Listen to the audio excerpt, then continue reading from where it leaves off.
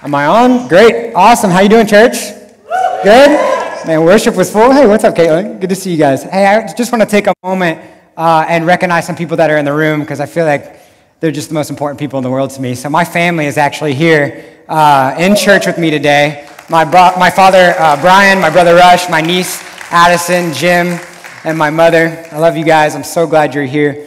Addison, I have a mission for you. I need you to wake Rush up when he falls asleep, okay? So if he falls asleep, just give him a little elbow, all right? Deal? All right. I love you. Hey, so we've been talking about being on mission and how that's supposed to work out in our purpose in life. And today I'm going to be talking about Matthew chapter 5. We're going to look at verses 14 through 16. So if you have a Bible on you, go ahead and open that up. We're going to be right there in the scripture. If you do not have a Bible, we're going to have one right behind me for your viewing pleasure. And if you could you stand to your feet? We're going to get ready to read God's word together. And right before I read this, I want to give you a little bit of context. In Matthew chapter 5, Jesus is motivated because he sees a crowd around his disciples. So he goes to a mountainside and he sits down. And his disciples are listening to Jesus, and he opens his mouth and he says, "Blessed are the poor in spirit, for theirs is the kingdom of God. Blessed are those who mourn, for they shall be comforted. Blessed are those who are meek, for they shall inherit the earth. Blessed are, blessed are, blessed are." And he goes through the Beatitudes. And this is what we would call one of the most famous sermons that Jesus will ever preach. It's called the Sermon on the Mount. And so Jesus is basically describing the culture of the kingdom. Everyone say kingdom. Everyone say culture. And Jesus is exemplifying this is what the people of God are like when they are a part of a culture that we would call the kingdom. And after he explains in the Beatitudes who is blessed, he then looks to his disciples and he says this: "You are the light of the world.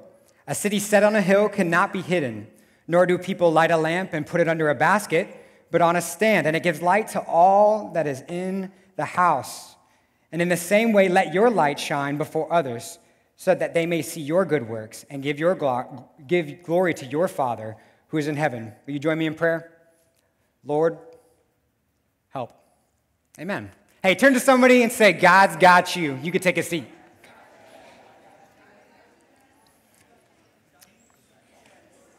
Hey, John, can you throw me that water? Mouth's a little dry. Amen. God provides through John Lash. A couple weeks ago, I was at the Sawgrass Mall. We've been doing this thing called the Evangelism Institution, and I've been taking people around, and if you've gone, you thought it was pretty cool. We talked about it. We're sharing our faith with people, just anybody that we could talk to, anybody that was open enough to have a conversation. And I met a girl named Kaylee. She's 20 years old, and we talked for about a half hour, and she was very open to the idea of following Jesus. She had a few arguments about why she wouldn't follow, but by the end of our conversation, something happened, like a flip switched, and she said, "I honestly don't really know because I've never really tried it, so maybe I could just trust Jesus and just follow him." And so right then and there, a girl I met for 30 minutes gave her life to Jesus on the spot. I prayed with her, she repented, and she turned from sin, and following up with our conversation, I said, "Man, I'm so happy you did that. That's so cool." And I could see it on her face. She was relieved. She was like, "Yeah, I kind of feel great." And I invited her to church. I said, "Come out to church with me." We were literally right down the street at Western High School. You'd love to come. I'm guaranteeing you'd have a great time. And at one point, she was happy, but then when I invited her to church, she just kind of looks at me and she just goes, "No, I can't do that." I said, "Well, why can't you do that?" She says, "To be honest with you, I've encountered way too many hypocritical Christians." And I was like, wait a second. Hypocrisy is not a Christian thing. That's a human thing. She was like, no. Like, I've met so many two-faced people. They said they were going to do something and they didn't. Like they just acted a certain way from the opposite of the way they were preaching. And to be honest with you, I just don't want to be around people like that. And as we've been talking about this idea of being on mission, we've discovered that the world is dark. I think it's obvious. We live in a dark world. There's evil in and around the world. I turn on the news and I see that poverty rates are climbing and that terrorism is happening on the daily and there's children who are being sex trafficked. It's awful.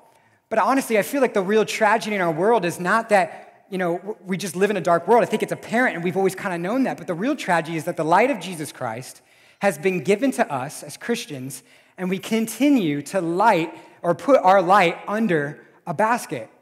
And I want to talk with Christians for just a second, people of faith that are in here who are part of our faith family. Can we just be honest? We're fickle. We say one thing and we do another. We lie. We cheat. We gossip. We're judgmental. And sometimes we're just downright weird. I'm serious. We're just weird people.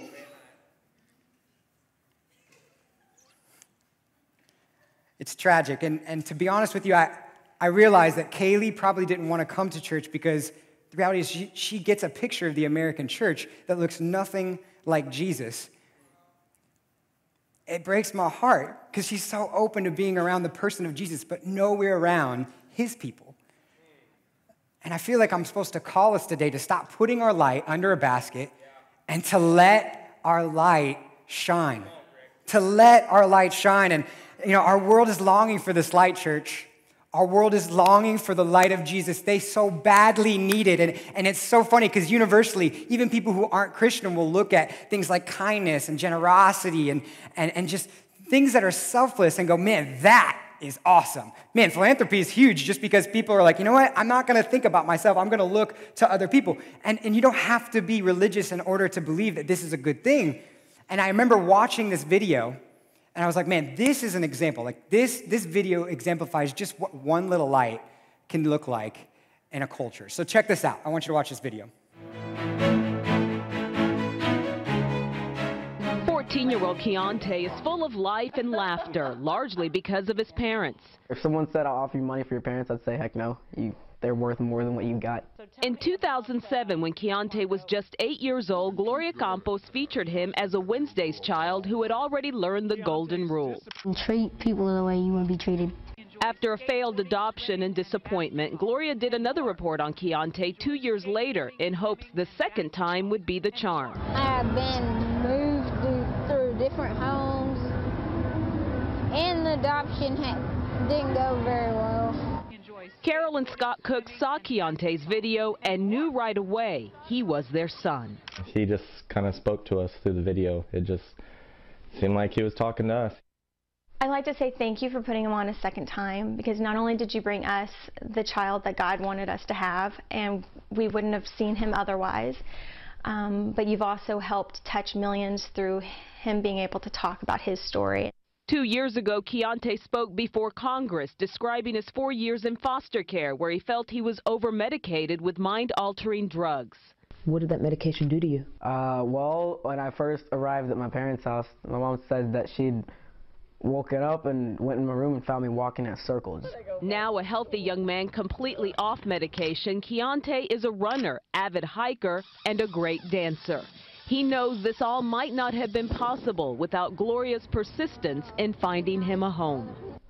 I want to say to her that I think thank you so much, because you've made my life worthwhile, and that you've helped me become the person I am right now, and I probably would have been worse off had you not helped me out.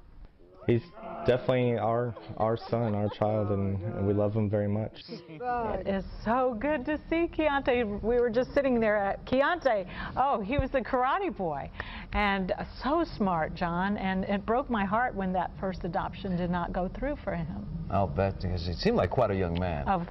Very smart, and obviously he's with the right family. He is with the right family. In fact, he's with the right person. Oh, no! Need some tissue? I can't believe it's you. Thanks so much. Thank you for this big surprise. I'm so happy that you're happy. You are, right? Yeah, I'm happy. And you love your family. Yeah. Thank you for coming. No problem. Good to see you. Good to see you too. Proud of you. Yeah. Okay, that's quite a surprise. Man, I watched that video a couple of times. I'm just like, okay, all right. Why do we love this stuff? Why do we look at this stuff and we're like, you don't have to be Christian. You could just look at it and go, man, that's beautiful. I think it's because we're made in the image of God.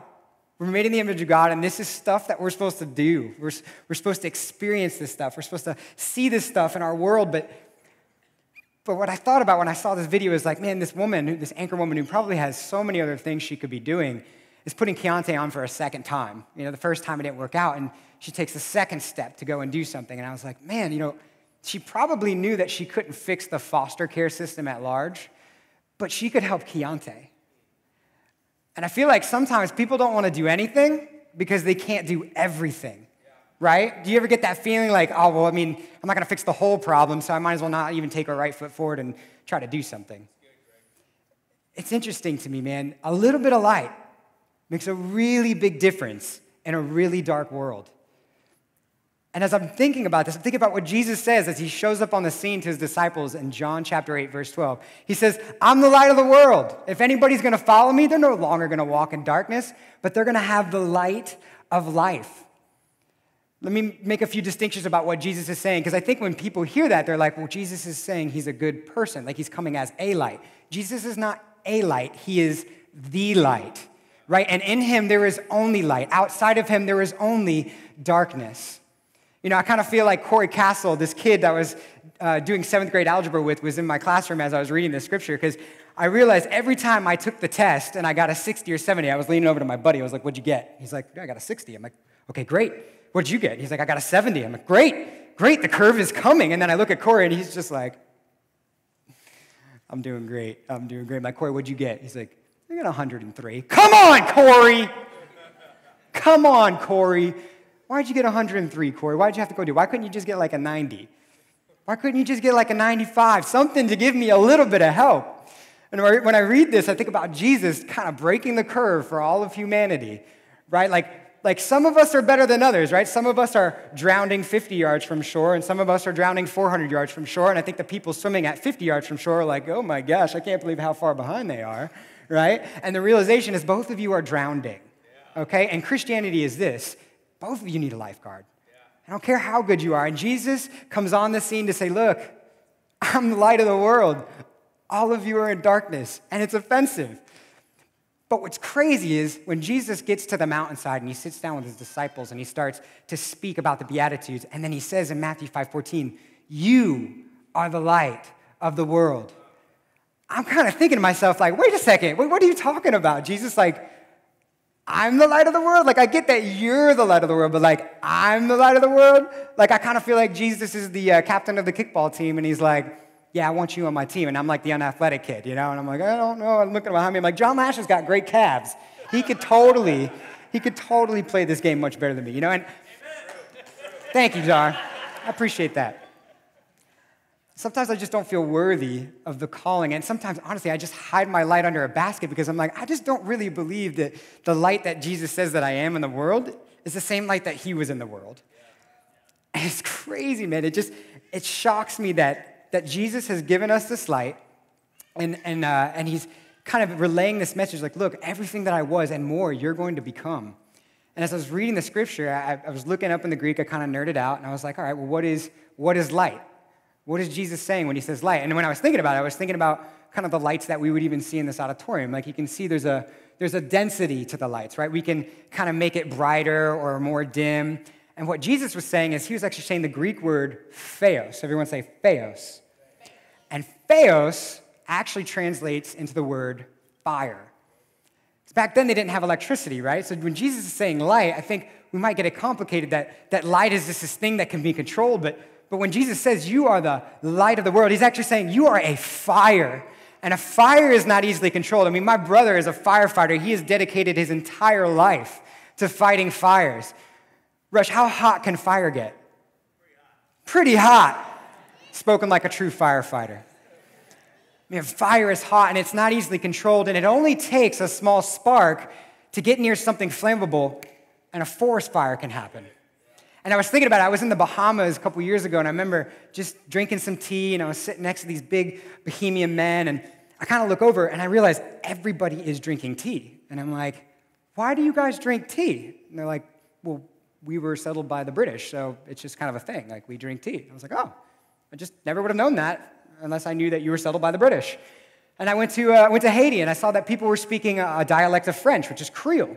And I was like, why does it sound so much like French? They're like, well, we were settled by the French when they first got here. And I was like, man, that's so crazy. So you're telling me a people that were here hundreds of years ago did something, and then there was a remnants of the things that they did? And they were like, yeah. I was thinking about it. I was like, man, the kingdom of God, if we are a fire that God has put on the inside of us, as a culture, when we go places, man, we're supposed to set things ablaze. Like, we're supposed to be places like Broward County, and then 100 years from now, there's supposed to be a remnant of the fire that was in us, in our culture. And then my hope today is that when I speak about the light, you don't think it's this small little thing that we can control. No, it is a fire that is flammable, and I'm telling you, if you were to just take the basket off of the light, you would see that the light is so much more powerful than you would ever have imagined. Because a little bit of light makes a really big difference in a really dark world. Man, that's good. I'm just like, I'm feeling that right now. I kind of want to keep preaching on that. So I'm speaking very charismatically right now. You know, I'm like, come on, let's be the fire, right? I'm like, come on, we're the light. And I know that we've heard this as Christians, that we are the light of the world. But I think practically, when it boils down to like what we do to become the light that Jesus has called us to be, I think it's important to walk away with something. So the first thing I thought about was, the experience I've had in this community. I moved down here a year ago, and being around all of the people of God that I've been exposed to and seeing the encouragement that has come from that community. I think about guys like Manny, who's probably not even in the room because he's out with our kids, but the guy just loves kids. He's passionate and he's zealous, and he's just all for Jesus and all for other people. And I know when I get around him, I just get super encouraged. When I think about the Chaco family, Chacos, are you in here? No? Oh, well, Crystal is. You could tell your dad. You guys are so generous. Every time I get around you guys, there's always just some kind of provision that you're meeting for somebody. When I think about Jerry, one of my roommates. Jerry, you in here? Jerry, man, this guy keeps me from having shallow conversations. He just goes super deep when he's talking about God. I'm like, all right, well, I'm not going to be able to have a shallow conversation right now, so I guess I'm going to have to go deep. And it's like, I think about Carlos and Luz Urrutia. These two have been married did you just celebrate your 34th year of your marriage? That's amazing. Man, you guys, getting to be around you guys has exposed me to this idea of what long devotion in the same direction looks like. And it's just been so encouraging. And John, yeah, you actually don't really do anything for me.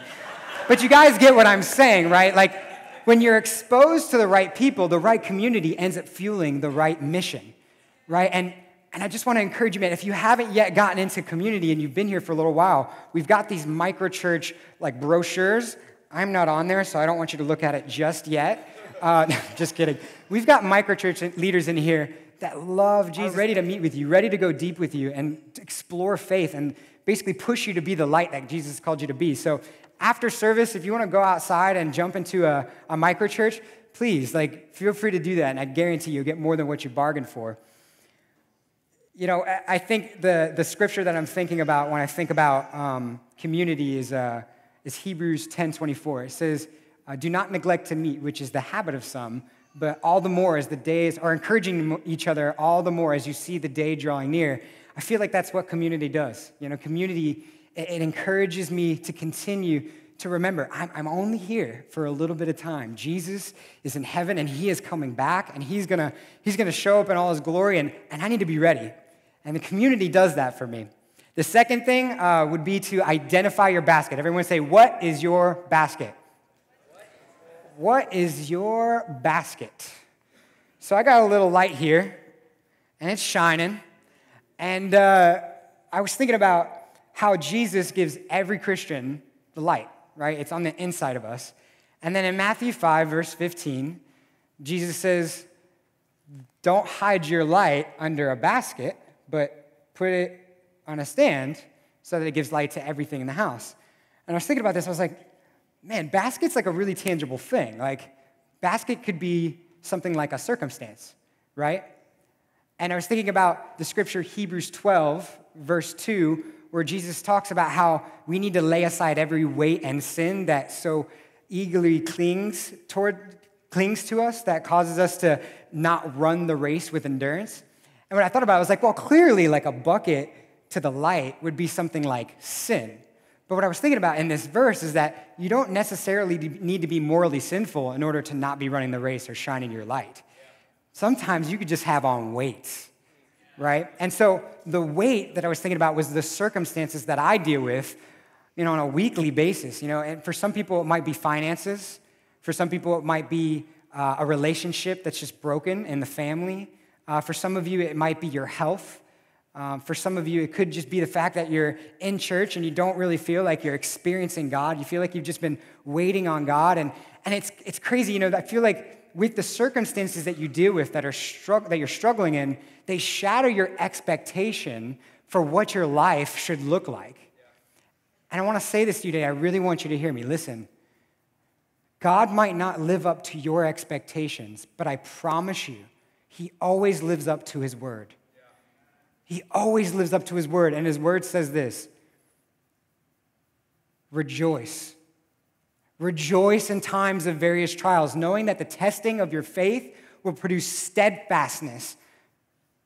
Steadfastness that will cause you to be lacking in nothing. You'll be perfect and complete. So when you're going through a circumstance, when you're going through, think about it right now, like what you're going through, because it's easy. I mean, you know, it's the dark cloud in your life. It's the basket covering your light. When you choose to magnify the Lord and put him in his rightful place, everything on earth gets put in its rightful place, and the basket comes off. Take the weights off. Magnify the Lord. Give him glory, and I guarantee you the light is going to start shining. The second thing I would talk about is what everybody knows is sin. And I say this word, and if you're not from a Christian background, you're kind of like, well, what is sin? Sin is anything that offends God, anything that distances you from God. And so when I'm talking about sin, I'm talking about things like pride or greed or lust or, I don't know, I've got a bunch written down here, but I don't feel like I need to go over all of them. Sin is sin, and we know what it is, and we know it convicts us when we do it. And there's a simple scripture in James 5:16. It says that when you are with brothers and sisters and you confess your sin, right, there's healing in that. And in just a moment, we're going to take some time where you're going to get to come up here and you're going to get to take the basket off. You're going to get the light out, and you're going to let the basket come off, and you're going to confess sin, and it's going to be awesome. And you know, I feel like I could have all these like illustrative stories that could entice you and lure you, but as I was preparing this message, I was like, man, I could tell more stories. I could say things that are a little more cool. But I was thinking about it. I was like, Lord, what is really going to serve you? And I realized it is his word. It is a word that is going to do any type of work in your life. And God's word says this, that if anybody confesses sin, if anybody confesses and repents and turns from sin, the light that was being shut out by the basket is going to get removed. It's going to come off, and you're going to start experiencing what you were made for. You're going to start living on mission, and people are going to start looking at you, that you're going through your circumstances, but you're still able to praise God and be like, man, what is the reason for the hope that is within you? And here's what I want to say. I want to say this. This all depends on whether or not you really get the gospel. For Christians, some of us are 20 years old in our faith. We don't even know how to articulate the gospel. We don't even know what it really is. And for those of us who have not understood or ever heard the gospel, I'm going to explain it in just a moment. Christians, the gospel, people who are here from a different faith, the gospel is this. The light of humanity is off. It's not on. And God, out of his benevolence and his goodness, as the light of the world, comes into the world, and he lives as the light, and he helps us understand, and he exposes the darkness that's within our hearts, and he exposes all the darkness that's on earth. But instead of judging us for the fact that we're in darkness and just going, well, he's never going to get it. Does it remind you of some judgmental Christians? He's never going to get it. Let's just forget about him. Jesus prays, and he sweats blood, and he weeps over what he's seeing. And instead of judging us, he gets close. He comes into close proximity with humanity. And instead of telling people that we're sinful, hey, like, you don't deserve any type of relationship with me, he says, hey, let's go get some food. Hey, Zacchaeus, I'm going to your house today. And he has community with people who are not found. And he knows he's the light. And he knows if he can be around them, just like that fire that gets close to something flammable, they're going to catch flame, and they're going to be changed. And so the light of the world comes in to a dark place where the light is off, and he says, I'm going to let my light get extinguished in order for you to receive it. And my hope today is that you'd realize the gospel, that you don't deserve anything that God gives to you. You don't deserve to walk in light. You deserve to walk in darkness and to be punished for that darkness because your sin has separated you from a holy God. But what's so good about the purpose and the mission that Jesus had while he was on earth is he didn't come down to point out the fact that we were just sinful. The law already did that. He came to fulfill the law and say, no longer do you have to follow a bunch of rules and make this about religion, but this can be something that you pursue instead of not do. And you can follow me. And when you follow me, just know that the light is going to start coming out of you. So if any of you here that are Christian feel like you have a basket covering your light, man, I just want to tell you, rejoice. Rejoice in the circumstance that you're facing. If you're in sin, repent and turn. And if you haven't accepted Jesus yet, man, I encourage you, receive the light today. There is nothing like it. I have never known anything like Jesus. John, would you like to come up? And I hope that you could take it from here and call us to the altar. And if we could have Jamie come up, I'd love for you to play some music. We're going to get ready to transition to a time of worship. And I'd love for any of you that feel motivated or encouraged to come up and pray to get prayer. Thanks, John. That's good. We can give it up. Good stuff. Why don't you guys stand to your feet?